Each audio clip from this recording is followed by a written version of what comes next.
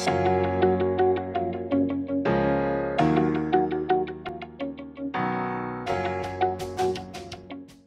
an honor and privilege to have our colleagues from Europe join us. And one of those individuals is Dr. Stefan Plontke, who's the chairman of the Department of Otorhinolaryngology in Halle, Germany. And I probably did not pronounce that correctly, so I'll let him help us with that. We've had a great relationship over the years, and we really appreciate you taking the time to give us an update. So this is a lot of fun. Thank you very much. Yeah, thank you very much for the kind invitation and having the chance to talk to you. It would have been a pleasure to see you in person, to be in LA again at the Haus Ear Institute. And I would like to start with a little reminder. I went through my old photographs yesterday, and hang on, yeah. And this is my first visit to Los Angeles in the Haus Ear Institute. This was the Haus Ear Temporal Bone course in 1999. That was also the first time I met Bill Slattery. And that's me in the upper corner here. And I learned a lot there. And it was, maybe it was one of the initiating, things that kind of sparkled again my fun in doing temporal bone surgery, doing ear surgery, and so on. And you see here, we were invited by Howard House's house, and we had a great evening. I also was invited to give a talk about my MD thesis on regeneration of hair cell function in chicken that I did in Philadelphia. And I also had a birthday, and the team in Haus Ear Institute was, Haus Ear Clinic was very welcoming, and they actually gave me a cake to my birthday. So I had a good time there. We still connected somehow to Haus Ear Institute. Last year we published a paper on metabolic reprogramming of inner hair cell lines with the Haus Ear Institute organ of Corti cell line after dexamethasone application. So there is some connections, although I haven't been there for 23 years. These are my disclosures. I mainly advise cochlear implant companies or companies interested in drug delivery to the inner ear, also an interest that I share with Dr. Slattery. I will only mention one non-FDA approved use. This is a custom-made device, a perimodiolar malleable cochlear implant surgery. Just briefly, Halle is an old university town in the middle of Germany, about 1 hour south of Berlin. And the great son of the city is Georg Friedrich Händel. People from London, of course, say that's their Händel, but I think it's our Händel because he was born here. And this is our university part. We are also very proud about this person, Dorothea Christiane Erxleben. She was the first woman in Germany who received a doctoral degree in medicine, and that was in 1754, and that was in Halle. Here are some impressions from Halle. We have a river with an old castle. Then we have this old museum, the oldest historical museum in Germany with the Nebra Sky Disc. Then the German Academy of Science is hosted in Halle. And this is the marketplace with the 5 towers. And the carillon is very famous because it has 76 church bells and gives regular concerts. Halle also has an historical background in ENT.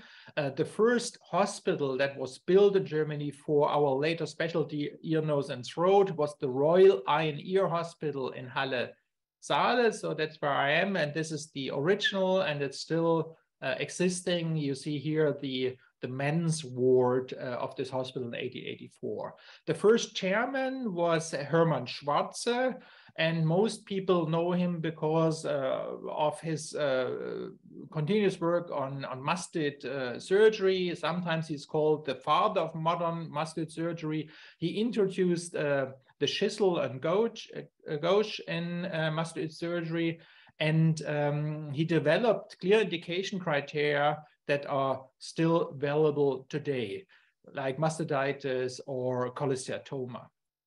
And he also founded, together with Anton von Tröltsch and Adam Politzer, Anton von Tröltsch in Würzburg and Adam Politzer in Vienna, he founded the Archive für Ohrenheilkunde, or Archive of Otology, in 1864, which was the world's first scientific journal solely dedicated to the field of ENT.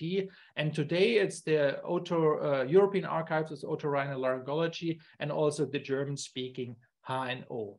And one last person that you, of course, in the House Ear Foundation are know, at least Billhaus often cited Rudolf Panzer from Dresden, but he was the first Oberarzt, the first attending of Hermann Schwarze in Halle. And he was always cited as the one who did the first a translab surgery to the internal auditory canal to remove acoustic neuroma. However, he didn't do it in a person. He didn't do it in a living person, but in a cadaver. So he was a ENT doctor and pathological anatomist. And he indeed described in his 1904 publication the approach that is basically still valid today. And we want to start the lecture, of course. It's about management of intralabyrinthine cochleovestibular schwannomas, including hearing rehabilitation with cochlear implants. Intralabyrinthine schwannomas are benign tumors that arise within the inner ear from the distal branches of the cochlear or vestibular nerves. Here, for instance, the apex of the cochlea, or here in the vestibule. They occur in one or more turns of the cochlea, the modiolus, the vestibule, or the crista, or the macula. These entities are not new. As soon as there were microscopes, they were basically described in pathological specimens. That is an article from 1915 with a case of multiple tumors in the peripheral branches of the nervus acousticus, acoustic nerve.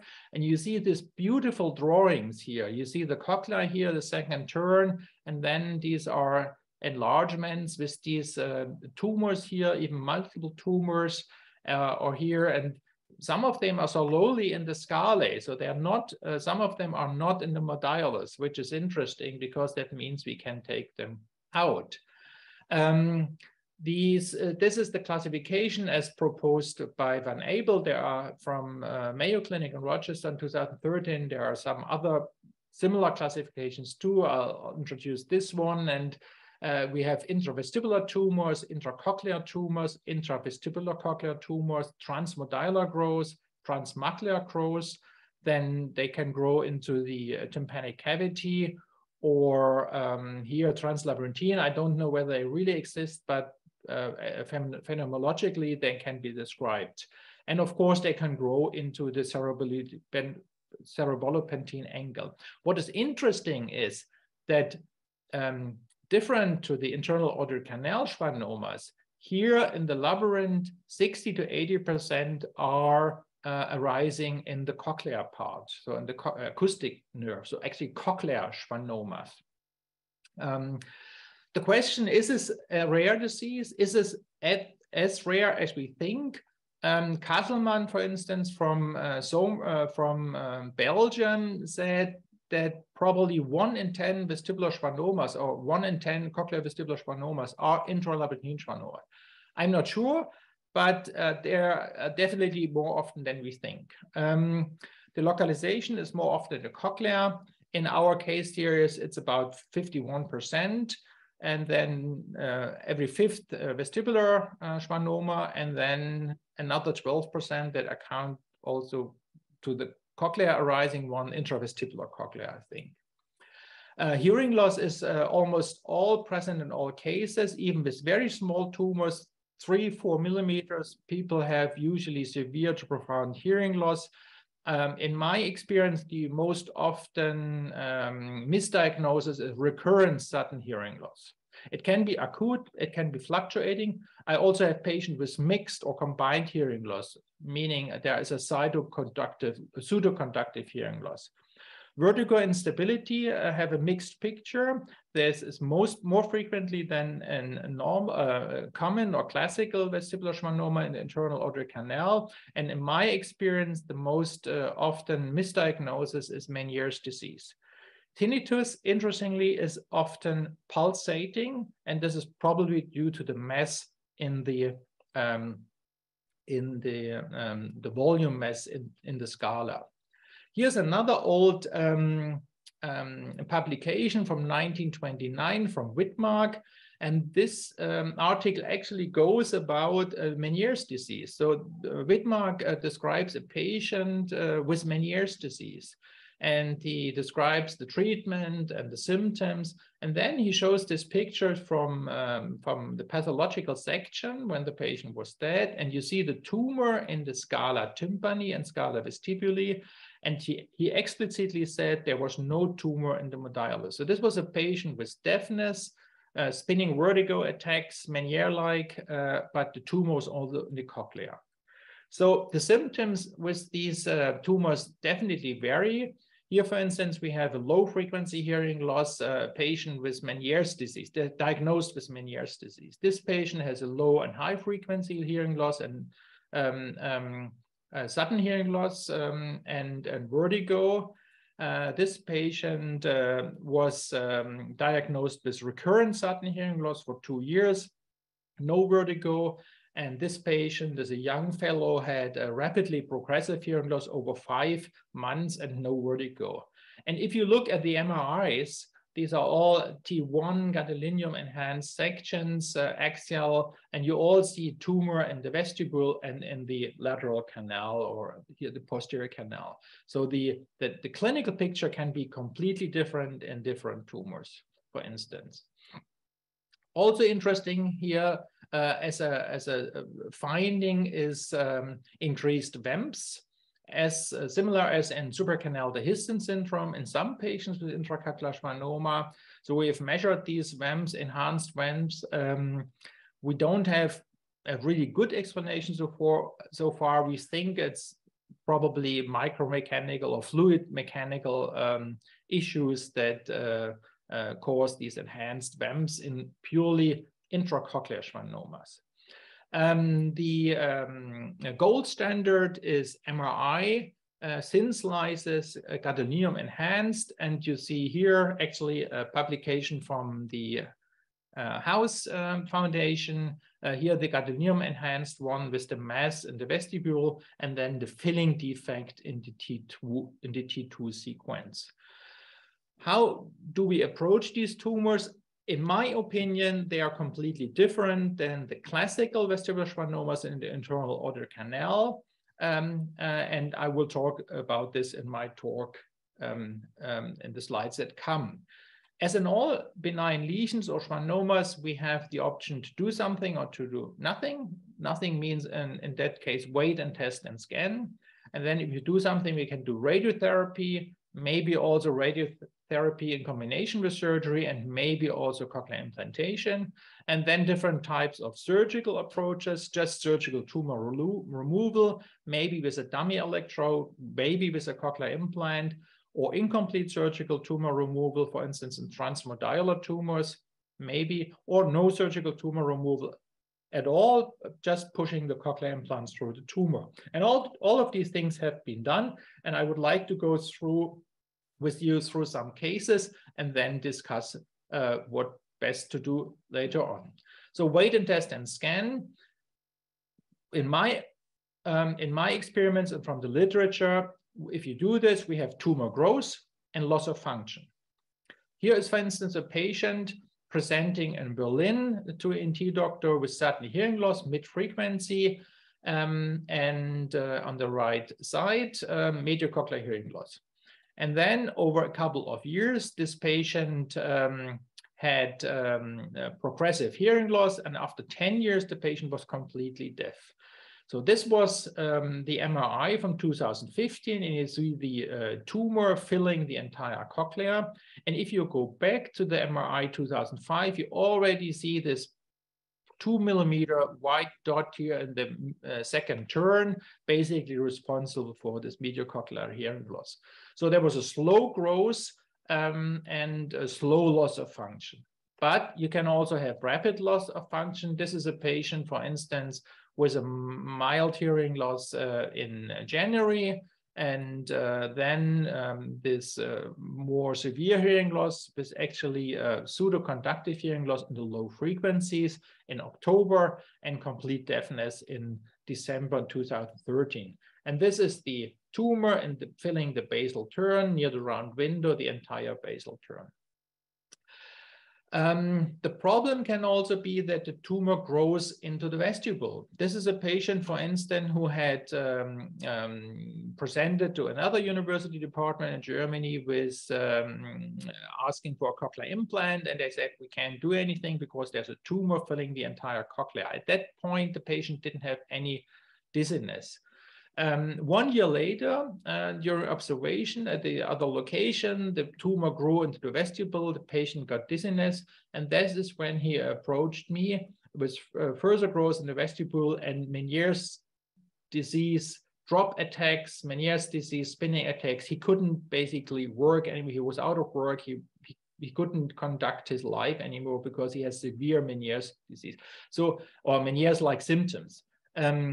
You see, so the tumor can grow into the vestibule. But also what can happen, the tumor can grow through the medulla into the internal auditory canal. This is a patient who presented again to another hospital in 2014. There it was observed until 2018. And during observation here, the tumor grew into the internal auditory canal. And this is how the patient then presented to me with a transmedullary tumor growth in 2020, over 6 years. I think weight and test and scan can be an option in patients where there's no vertigo and there's only partial hearing loss. Here, this patient, for instance, she has fluctuating hearing loss. She has a tumor in the vestibule and she has cochlear hydrops here. Very likely secondary hydrops due to this tumor mass in the vestibule. And this is her audiogram, and she has contralateral normoacusis, so she doesn't want to do anything. This is another patient with a transmedullary tumor, so we had the tumor here in the basal turn a little bit, and then also already in the medullus. The maximum monosyllable word recognition is 90%, and this is her pure tone audiogram. She has no vertigo, and we decided to just observe this tumor. So to summarize the weight and test and scan, I think in most cases, weighting in these tumors makes things just more complicated.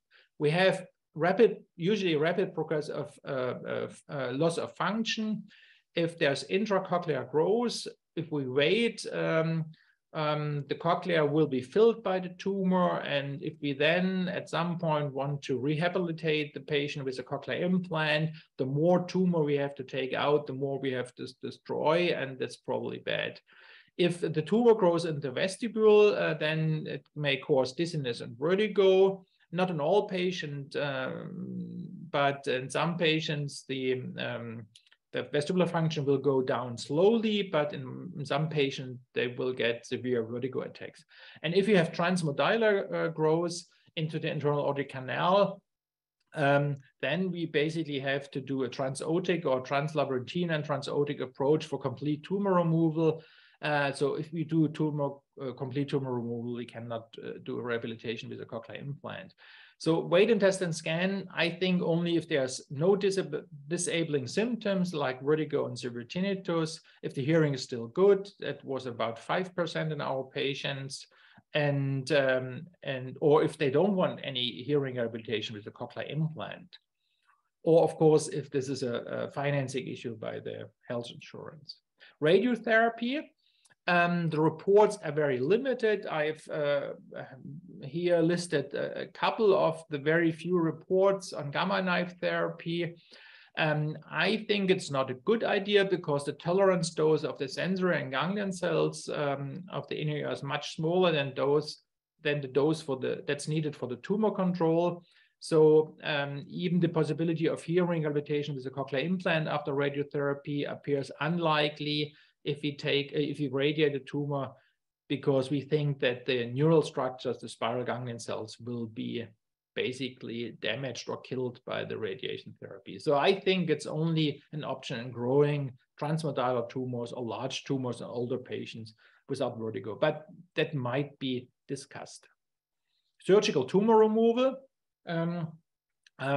There's different options. Let's start with just normal surgical tumor removal.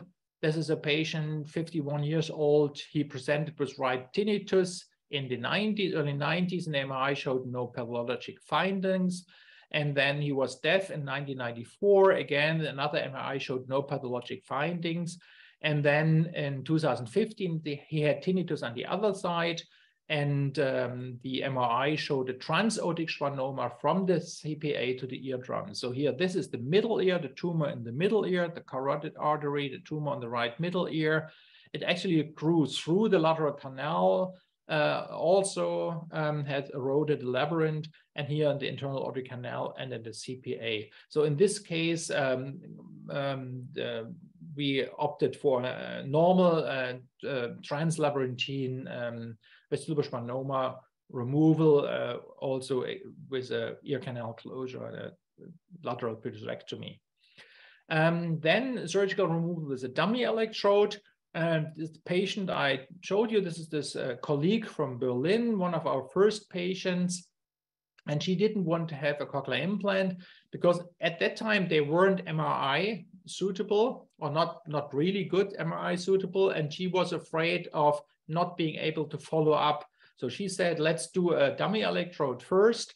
So we took out here the entire the tumor. This is an endoscopic view. You have the right ear facial nerve stapes, and the cochlea basically gone. There's only the stump of the medullus. We put in a dummy electrode. She never came back for a cochlear implant. She married, and they now have 5 or 6 kids, so she's busy and she doesn't have time for cochlear implant. So I don't know whether it would be possible. We closed it. This is tumor. What was interesting in her, when I saw her again, that she was riding her bike through Berlin. And I was a little surprised, but we found almost normal calorics and normal VHIT afterwards in the lateral canal. But I thought it was just an exemption, but I will tell you about later. So then next is surgical tumor removal and cochlear implantation, or incomplete removal, or neurosurgical. So cochlear implantation. There's a lot of publications now out there, usually case reports or small case series. So we are not the only one doing this, but it has been reported by others too. What about no surgical tumor removal, just leaving the tumor in there and pushing a cochlear implant through? It actually has been described at least by 2 groups. One is from the Mayo Clinic in Rochester, who described in 2016 cochlear implantation in patients with intracochlear intralabyrinthine schwannomas.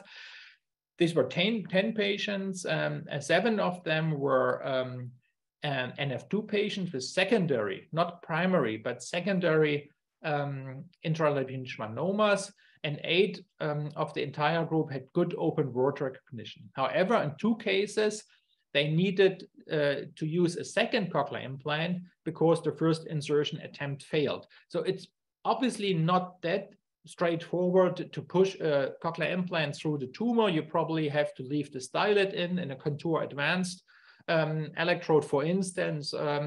But even then, you might have to waste about $20,000 for a second cochlear implant because you encounter problems. The other group is from the this is the Cambridge group, the Cambridge Skull-Base Center, with 8 patients with NF2, and they said the cochlear implant would be effective, but previous treatment with radiation may be related to elevated current requirements. So I don't know how well they actually did these patients. So now tumor removal in with cochlear implantation with tumor removal. If there's an intravestibular schwannoma, of course, this is a rather straightforward procedure. Here, for instance, you have the tumor in the vestibule, and in the canals, here again, a transmastoid view, the facial nerve, the posterior tympanotomy, the tumor and the vestibule, and then in the canals, as you can also here see. And this patient received a labyrinthectomy, tumor removal, and a cochlear implantation. And here is the results for Germany. This is standard results with cochlear implant, absolutely average, a little above average, 65% monosyllables and quiet at 65 dB, or 100% multisyllables numbers. And then smaller intracochlear schwannomas, they are not filling the entire cochlea. We can usually solve with an extended cochleostomy or the partial cochleectomy, maybe with assistance by a mini endoscope. So here, for instance, we have a small tumor about 8 millimeters in the basal turn, starting from the round window. And this patient was deaf and had no vertigo. And here we have an intraoperative view in this left ear. So this is the facial nerve. The tensor tympani tendon is cut, so I can move the malleus handle forward. This is the modiolus. This is a tumor in the basal turn, the round window. And then here the tumor is removed. And here we say scalar tympani, scalar vestibuli. And now it would be interesting to see whether there's any tumor in there. So we use this mini endoscope and basically look here into the scalar vestibuli, basilar membrane, or here the scalar tympani, and there's no visible tumors left. And then is the cochlear implant in situ. So the modiolus is completely preserved, and we only have this, partial removal of the basal turn. If we have larger tumors, there have been in the cochlea, we use a technique in Halle that's called, I termed it subtotal cochleectomy. And if the tumor is also in labyrinth, then also a labyrinthectomy. Others have described pull-through techniques or push-through techniques. We also have applied these techniques in a small number of patients. A colleague from Sydney also said beach towel or dental floss or pipe cleaner techniques. So these are synonyms. So now our technique with the subtotal cochleectomy, here's an example. This is a 27-year-old firefighter with a tumor on the left side, and he had some improvement after systemic high-dose cortisone therapy. Also, you see this pseudoconductive hearing loss in the low frequencies. And this is the tumor in the basal turn, but also in the second turn, and the apical was basically filling the entire inner ear. And here we have actually removed the round window arch, which I don't do anymore. And you see the tumor here in the anterior part of the basal turn, and then it goes behind or medial to the modiolus. So the question is what to do. So the apex actually in the modiolus in the second turn was somewhat destroyed, and we removed the tumor, and only this part of the modiolus was left. So we didn't know whether the cochlear implant actually would work. As you can see, this cochlear implant electrode area is basically desperately hugging around the rest of the modiolus here. And then it's closed with this cartilage perichondrium transplant. And that's how it looks. And then a little fibrin glue and bone pate. The quarter tympani, we can usually, here it looks a little dry, but usually we can now even preserve the quarter tympani frequently through a transmeatal approach. And this was after 6 weeks, 55% monosyllables, which is already, a good result, 80% numbers. And he's now stable for many years, almost 5 years now, with 80% monosyllables, which is definitely above average in 100% numbers. And I told him to not ride his bicycle because he might be dizzy because of the cochlear removal. And he rode his motorbike because he wasn't dizzy. And this is his VHIT. It's not perfect, but it's much better than I thought after this type of surgery. Another case, this again was a colleague from the south of Germany with sudden deafness, pulsating tinnitus, and 2 episodes of brief vertigo. And you see the small tumor here in the medial turn, basically. And this is the transmeatal view into the cochlea, partially open. This is basal turn scalar tympani, basal turn scalar vestibuli, basilar membrane, and this is second turn basilar membrane. So there's no tumor. Tumor actually is here medial to the medialis. So we open the second turn further. This is the stapes, the chorda, and anterior, superior to the stapes in the second turn scala vestibular. Actually, we find this tumor. And so we removed these tumors. We preserved the basal turn medialis, the second turn medialis, took off the apical portion of the medialis. Here's a closer view, and the tumor is actually small, just a 5-6 millimeter tumor. And this is the cochlear implant electrode. And I think this is important. These cartilage chips that we use to again or additionally approximate the cochlear implant electrode to the medialis. And yeah, and this is again the cartilage perichondrium compound transplant. And this patient also had almost no vertigo afterwards. This is her we had 3 days post-operative. There's some saccades, and this is 6 days after surgery. And so this is interesting. If you're interested in the technique, we have published a surgical video article for otology neurotology, and let's just go through the most important steps here in a sequence of these articles.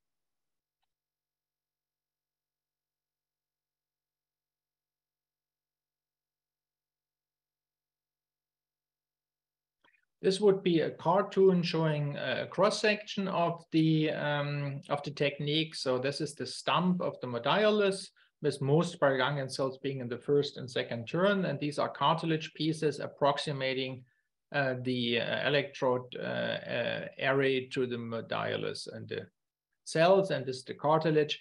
I actually rarely use bone pâtés nowadays, and this is the silicone foil. You can also use other electrodes, of course. Here, for instance, this is from another company, a Form 19 electrode with a nitinol shape memory wire. And we here produced basically a preformed electrode that's perimodular.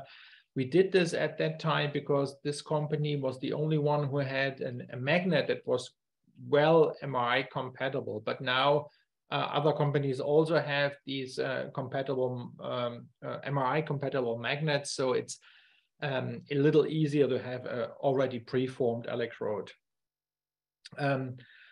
Rarely but possible is multilocular tumors, meaning in the inner ear and separate in the IAC or the CPA. And here, for instance, we also did complete tumor removal. Here is from the Schuknecht book. There is a histological section with a tumor in the apical turn, and a second tumor, a second vestibular schwannoma from the vestibular nerve in the internal auditory canal. And we had 2 patients with this. This is, for instance, one case with a large vestibular schwannoma in the CPA in 2011. And this was removed by our neurosurgeon in 2012 with some hearing preservation. And then the patient lost basically the rest of his hearing or was non-functional. They did another MRI, and it showed this tumor here in the apical and second turn. And when we went back to 2012, the tumor was already there. And then actually 2011, pre-op, the tumor was already there. So we had a vestibular schwannoma and a cochlear schwannoma in the same patient. Here's an intraoperative view. This is the apex of the cochlea opened with the tumor here in the apex. This is the tumor here in the further opened cochlea. This is the promontory, the stapes remnants, the facial nerve, tensor tympani muscle. So here's the tumor, and this is the tumor removed in the cochlear implant electrode array in situ. And this patient actually had pretty good results already 6 weeks, and especially 4 years after cochlear implantation, with 75% monosyllables, which is definitely above average for German standards. So it's interesting, this patient survived this hearing organ survived 2 tumors and survived 2 surgeons actually. And then there's a complicated group of tumors. These are the primary transmedullary tumors or secondary infiltrative schwannomas. So for instance, NF2 patients going from the canal to the inner ear. So if you want hearing rehabilitation, these patients, of course, it's not possible to remove the entire tumor, because then all the spiral ganglion cells would be gone and no cochlear implant rehabilitation would be possible. Here's a case, for instance, who was operated by the neurosurgeon through a retrosegmental approach, but they missed parts of the cochlea, so that there was tumor in the cochlea. And in this patient, we actually did this pull-through technique. So we had 2 holes here in the cochlea. We knew that we had to leave tumor behind, so we used this Prolane thread with a knot. I don't do this anymore because the subtotal cochleectomy works very well in my hands, and so I stopped doing this pull-through technique, for instance. But also this patient with tumor cells remaining in the modiolus has good results with 75% monosyllables after 12 months, which is a very good result. This patient is a young, relatively young person with a severe NF2. The left-sided tumor was operated by our neurosurgeon, Halle, Professor Strauss, and the cochlear nerve, of course, was gone. You could preserve the facial though. And then on the right side, still a large tumor. He did a tumor debulking because there was some residual hearing. This was stable over some years, and the patient, when he lost his hearing due to an intracochlear, secondary intracochlear tumor growth of the tumor, asked for a cochlear implantation. So here is an intracochlear fluid, or transmeatal view. This is the basal turn with the tumor in the basal turn and relatively free second turn. And there we push the tumor through. You use the push-through technique with a dummy electrode, and this is also described in this article here with a video actually in the article through a QR code. But due to time reasons, I won't show this. Here is the dummy electrode pushing the tumor through from the basal turn into the second turn, and then this is the tumor removed and the cochlear implant electrode in there before closure. This is the intraoperative EABR. It looks strange, long latencies, and not very nice wave 2s. However, this patient was one of the most happy patients I ever saw and met in my life. He had 60% monosyllables at 6 weeks and 2 years, and still 3 or 4 years, we are now into 90%, still 90% monosyllables at 65 dB. So he's one of our best performers actually, and he still has a lot of tumor in his CPA and internal auditory canal. So it's strange, but also these good things happen. Transmacular tumors are also relatively straightforward for skull-based surgeons. This is a patient here, 25 years with sudden fluctuating hearing loss. You see the low frequency hearing loss, then the deafness, and then improvement 1 month later. He had this high drops in the cochlea, and on top of that, this tumor in the vestibule and the superior and the lateral canal, and also growth of tumors along the superior and vestibular nerve into the internal auditory canal. So this is the opening the labyrinth. You see the tumor in the right vestibule, and then here you see this tumor growing into the fundus, or in the direction of the fundus of the internal canal along the superior vestibular nerve. And then here the internal auditory canal is open. The tumor in the fundus needs to be scraped off basically from the facial nerve. And then this is the preserved facial nerve and the small opening only of the internal auditory canal, of course, and then the cochlear implant in there. So to summarize my results, the two-way technique, so the mastectomy for the cochlear implant and the transmeatal approach to the tumor in my hands works very well, and we got good results. This is a 1-year follow-up, typical post-op follow-up after transmeatal tumor removal. It rather looks like ear surgery, tympanoplasty, and you don't see that we were actually in the cochlea. And these are our cases. So we have now a total, that is as of March, we have some more patients now, but not operated yet. So this is 85 patients as of March 2022. 51% were intracochlear, 14% intravestibular, 9% intravestibular cochlear, and then 15% transmodular. And then the other entities were rather rare. We operated 69 and 64 received a cochlear implant, and we got pretty good results with respect to the monosyllables. Here, these 3 groups are a little below average, and these are a little above average. If you look at the time course of rehabilitation, so this would be monosyllable word recognition at 65 dB in %. And this is rehabilitation after implantation, 12 to 24 months. And the lower curve is the monosyllables, and the open circles is the multisyllabic numbers. So if we look at these data and for the different groups, so the best group is definitely our intracochlear tumor group. So this is the red curve. And then this is the intravestibular cochlear tumors, the intravestibular tumors, and the transmodular are the black curve.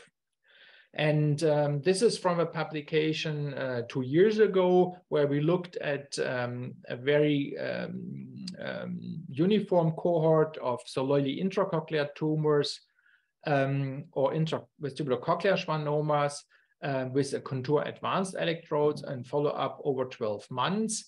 And this is, again, the word recognition scores depending on the time course. So the partial resection of the basal turn wall for the small cochlear intracochlear schwannomas, they do definitely the best. If you can preserve first and second turn modalis, you also get very good results here, above 80% monosyllables. And even if we can only preserve the first turn modalis, we get still average cochlear implant results for Germany. For a near total cochleectomy, this was a patient where there was only a small part of the basal turn preserved. The results were not as good, the one patient. So the question is, I showed you this result before, why do these intracochlear tumors do so well? And we have, I think, an explanation for this. Here we measured transimpedance matrix measures in the cochlea. So these are 20 patients with a tumor removed from the cochlea, and then the cochlear implant and the cartilage approximation. And this is normal cochlear implants, so with intact cochlea through the round window usually. And if you compare those, this is after regular cochlear implantation, this is after subtotal cochleectomy, you see that transimpedance matrices show less spread of electric field after cochlear implantation and tumor removal, especially here in the basal parts of the cochlea, there is smaller or narrower spread of electric field. And that's why I think we have a better channel separation and a better speech understanding in these patients than in normal cochlear implant users. Another interesting thing is the vestibular function after subtotal cochleectomy. This is a rather traumatic surgery and not atraumatic surgery when we take out basically this part of the cochlea. The question is, why would this or does this part of the inner ear still function? And yes, we could show this. This is a cartoon of the inner ear with the different receptors, and we could show that the sacculus is working after surgery in a cohort of 27 patients, and almost all of them, 25 of 27 patients, we could show that the sacculus is working, the utricle is working, the anterior canal is working, the posterior canal is working, the lateral canal is working with VHAT and with calorics, no spontaneous nystagmus, and as I've shown you, very good results for word recognition. So the question is why, at least I was very surprised. There are some people who say, well, yeah, I can imagine this, but I was very surprised. And I think there are 3 reasons why this is possible to preserve the vestibular function after this traumatic cochlear surgery. One is anatomy, then physiology and evolutionary changes. Let's talk about anatomy first. So this is a cartoon by Maloney from Brodel in 1946, and it's about the canalis reunions, so the connection between the cochlear and vestibular part of the inner ear. This is a 3D reconstruction from Christopher Smith from New York, and see the cochlea. Then this yellow part is the ductus reunions here that connects the endolymphatic space of the cochlea with the vestibule. And here he looked at the ductus reunion even closer. And at the narrowest part, the ductus reunion is only 0.14 millimeters. And so this probably closes or shrinks or maybe for good luck, I closed it with some soft tissue. Here's an anatomical view. This would be a transmeatal view. So we look into the meatus, we see the incus, the chorda, the promontory of the right ear, and then the round window. The promontory overhang is drilled away. This is the round window. And at the posterior postis, so here at the posterior part of the round window, you see the ductus reunion. So it's very close here. And this would be a posterior tympanotomy view. So again, the ductus reunions, the posterior part of the round window. So that might be important to consider when we do round window surgery, that we watch the posterior part and don't drill away too much, at least not further than the level of the round window. I don't want to go into much detail about physiology, but there's definitely some very interesting data on why the vestibular labyrinth works by its own. There's a lot of data that there's sufficient endolymph generating cells in the vestibular labyrinth to keep the vestibular sensory organ functioning. So it makes sense. And also it makes sense from a development point of view. The vestibular receptors are phylogenetically much older than the acoustic receptors. So it obviously was more important that we work straight than we could hear each other. To summarize and follow up, I would like to say something about radiological follow-up. It has been described by the Mayo group that you can do MRIs after cochlear implantation. Also, we have good images here from the internal auditory canal in transmodular tumors with cochlear implant in place. What is important that you go about 3 to 5 inches from the external auditory canal with your magnet. So the magnet needs to be 9 centimeters or 3 to 5 inches away from the external auditory canal. And yeah, what's the risk of regrowth? We don't have any data on that yet so far. This is a study by Boston and Zurich group with 6 temporal bone specimens, 4 times intracochlear and 2 times intravestibular.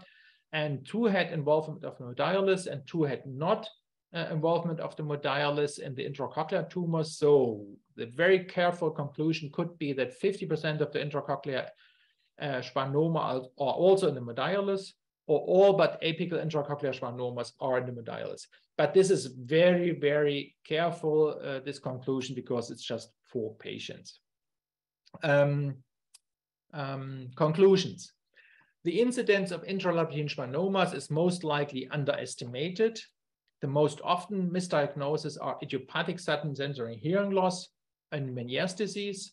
So I think it's very important that in patients with cochlear vestibular symptoms, we have to explicitly search via MRI and specifically ask the radiologist for an intracochlear schwannomas and look ourselves, of course. Double check them, and yeah. Most tumors grow, but some very slowly, but they can become very large.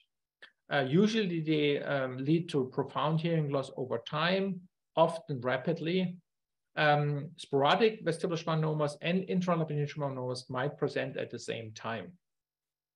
Wait and test and scan is an option. However, I think for intracochlear intralabyrinthine schwannomas, waiting for growth is not advisable, since the cochlea is a housing, is necessary for cochlear implantation, and we do not want to have any growth from the inner ear to the internal auditory canal. So I think in general, waiting makes things just more complicated. Radiotherapy, I do see the radiotherapy role only in very limited cases.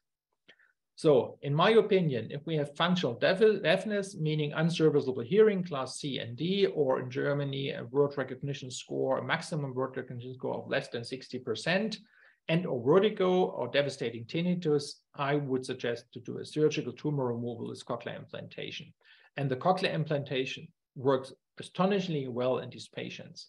So again, in general, I think in these tumors, other than in vestibular schwannomas and internal auditory canal, treat when still small, treat young, treat early. I think it's amazing how much surgeon and inner ear can take. Why do the cochlear implant work so astonishingly well? I think the spiral ganglion cells in this kind of hearing loss are healthy and present in sufficient numbers. The blood supply is not so compromised as in other diseases like in inner ear apoplex. Most spiral ganglion cells are on the basal and middle turn of the cochlea. And we also approximate the electrodes to the medullaris. And most importantly, after this kind of surgery, there is no salty fluid there's no shortcuts, there's less current spread, and probably also a reduced spread of electric fields in the spiral ganglion cells. It also shows, in my opinion, that the course of deafness is more important for hearing outcome with the cochlear implant than the degree of hearing loss and maybe even the degree of surgical trauma. And the vestibular labyrinth can work independently from stereovascularis. Multilocular ipsilateral tumors, they do exist, even without further clinical signs or genetic analysis of NF2. And the auditory system can survive 2 tumors and 2 surgeons. Transmedullary infiltrative tumors are very difficult, though removal of intralabyrinthine portion only means that the cochlear implant works, and also debulking of the internal auditory canal CBA tumor. We only have very limited but very good experience in these cases. And also MRI follow-up is possible with modern implants, with modern magnets and distant placement of the magnet. So I think this is not an issue anymore with respect to follow-up.